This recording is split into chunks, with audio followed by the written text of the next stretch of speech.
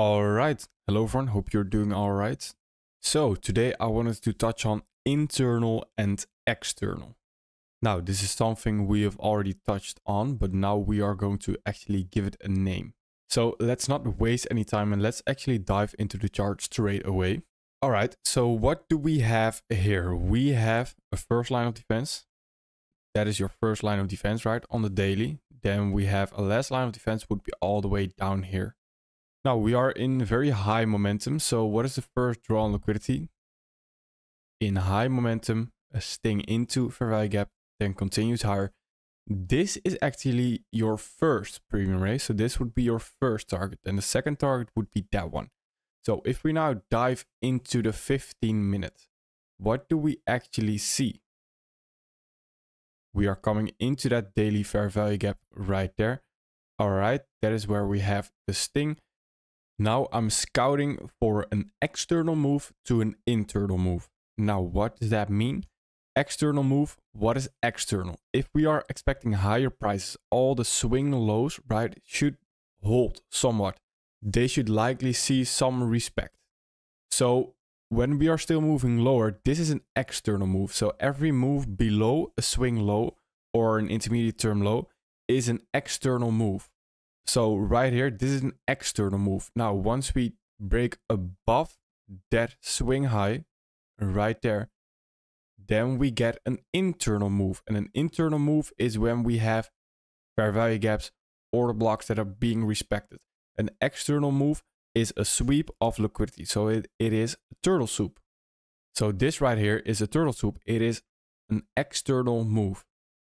Then once we break this low and now break that high, so that is the first swing high. When we break that swing high with that little wick right there, we don't have to close above it necessarily. That is your market structure shift. So we now have an external move first, and then we move above that swing high. That is your market structure. Now, the most important thing as to how we can know if it will be an external or internal move is if there is some sort of fair value gap in the lag. So right here in this lag up, we don't have a fair value gap up just yet. So what do we see? We see a sweep of these lows. Then afterwards, we do get fair value gaps. So when we have fair value gaps up in the lag, they are more likely to hold and more likely to have an internal move than an external move. After we take more highs, we have a bigger retracement right here. Now, this can be seen as a bigger internal move, but also it is somewhat of an external move. And this is what you'll see a lot of times when we are moving higher. You sometimes get some sort of sweep in the middle of the leg up and then a move higher again. That is your external to now internal, because now we are respecting the breaker that was created right there, and then we can continue higher. And what do we also have in this leg? A clear fair value gap. So that is external to internal. Let's go over a bearish example as well.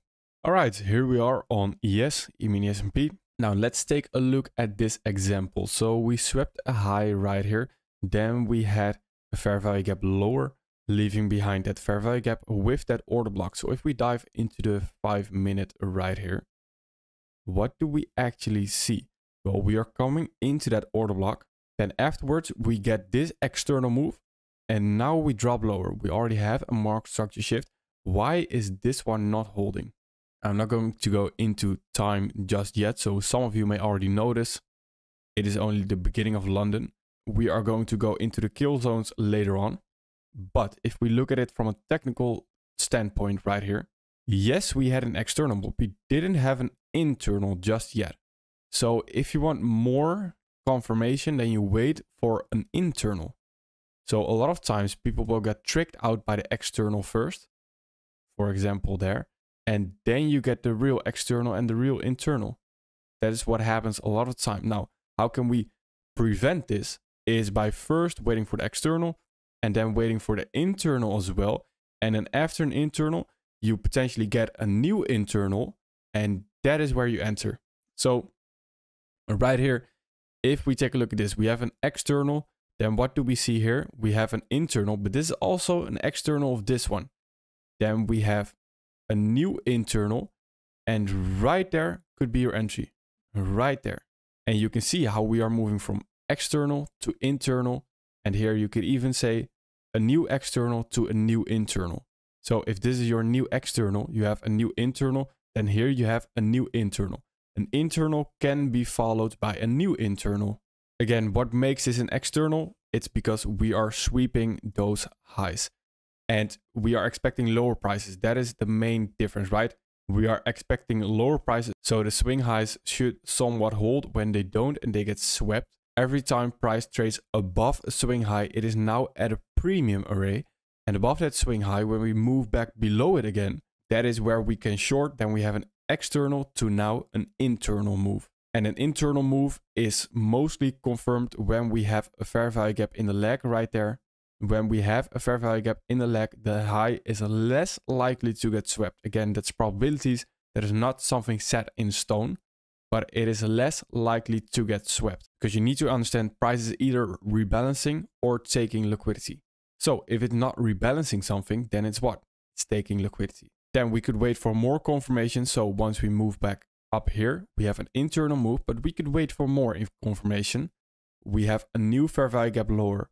We could enter right there if we feel like it.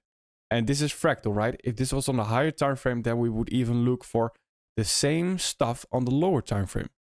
So if you've noticed and you've actually paid attention to the full A to Z guide, then I can already confidently say that you now know how to get to your bias, how to get to your drawn liquidity, how to enter, which PD raise to use, where to target, where to place your stop loss. It's stuff we've all went over, but a lot of stuff went over your head if you didn't pay attention. But again, we will dive deeper and deeper into it. We are not finished yet. All right, then this is it for external, internal, and then I will see you on Friday. All right, perfect. Study and take care. Thank you.